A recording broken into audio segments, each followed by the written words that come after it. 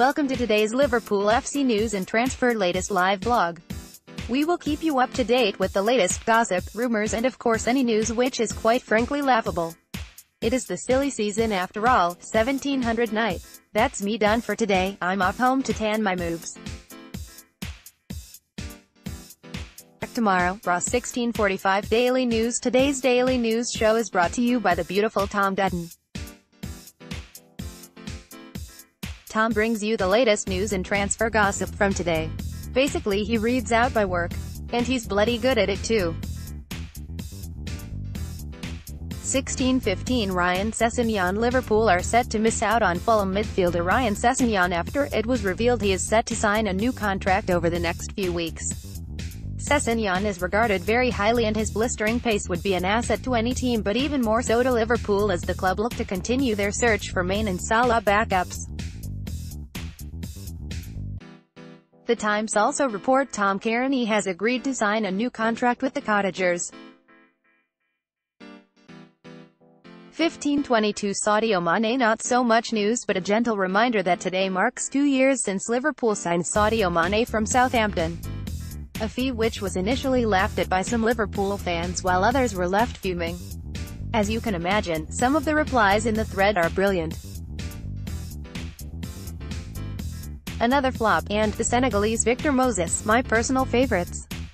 73 apps, 33 goals, 17 assists. Sadio Mane's number is, of course, TWENTYNINE1 combining on closing keycap 9 combining and closing keycap. pic.twitter.com/G2Vasuap8Z, Liverpool FC, @LFC, June 28, 2016, 14:46 Timo Werner. Just in case you didn't know, Germany are out of the World Cup. One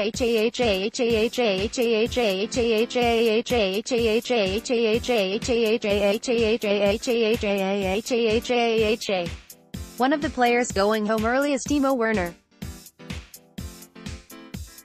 The RB Leipzig forward has been linked with Liverpool relentlessly over the past 12 months, but he has failed to impress at all during Germany's recent campaign.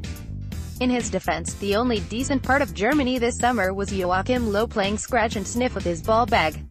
He had a lot to compete with. HITC are suggesting that Timo Werner has not only failed to impress Germany fans but he may have failed in his quest to impress the likes of Liverpool and Spurs. Werner didn't score a goal, which is dead annoying. I tipped him to be top goal scorer. Don't gamble, kids. He didn't even get an assist. What a waste, he may as well be English. I reckon he just missed Naby Keita supplying him TBH. 14:32 Ings off to Turkey. We brought you news earlier that Burnley aren't looking to sign their former player Danny Ings as they set out to conquer Europe, well, the Europa League, well, Scotland actually. Their first game is against Aberdeen, buzzing. However, one side that could be interested is Turkish side Fenerbahçe. Sport Witness, who are citing Turkish newspaper AMK Spor, suggest that sporting director Damian Kamali is in talks with both Liverpool and Ings.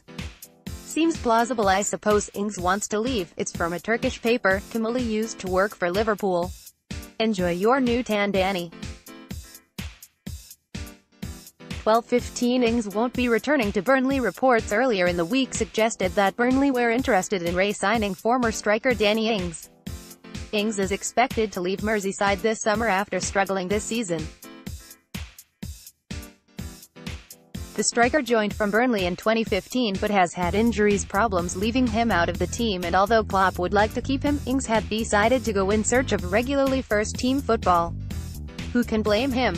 However, TeamTalk.com are reporting that a return to Burnley is not on the cards. 11:55 Sturridge price slashed. So yeah, Sturridge, remember him?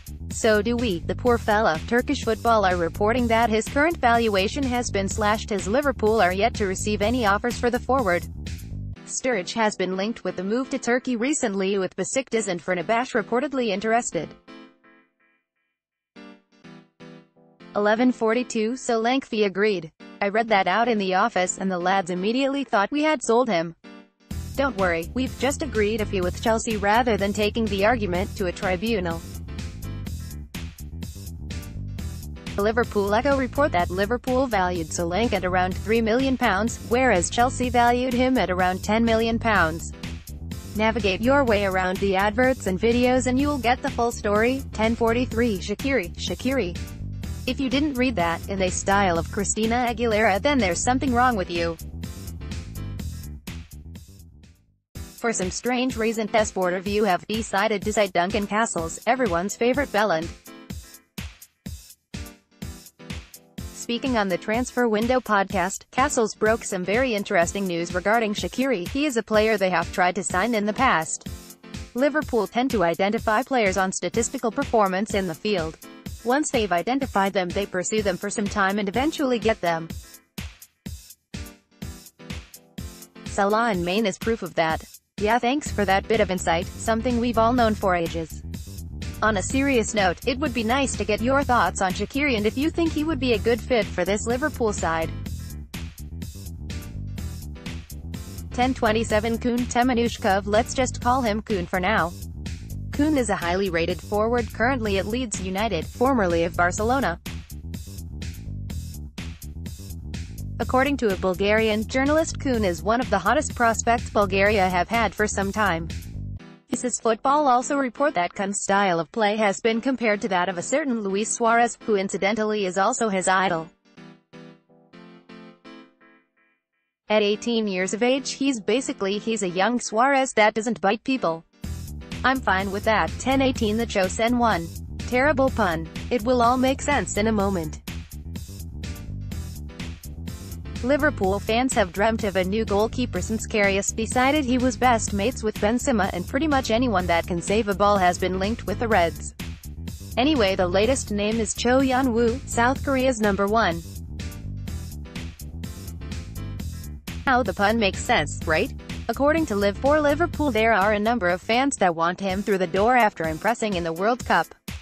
I say, a few fans, some people on Twitter said it. Don't really see it myself. 10:06 Marko Grujic, Liverpool midfielder Marko Grujic could be about to make a move to Cardiff City permanently. Grujic spent last season on loan at Cardiff, and it seems the club are keen to re-sign the Serbian for the 2018-19 season according to the BBC.